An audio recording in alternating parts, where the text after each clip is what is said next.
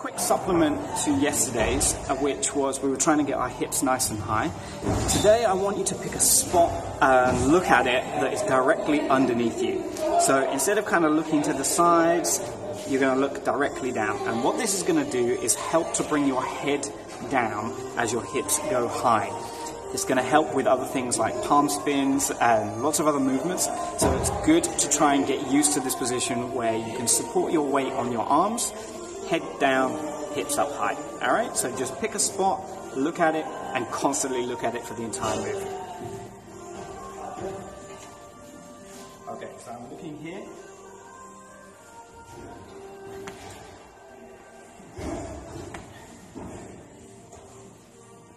Okay, that's it. That's all you need to do.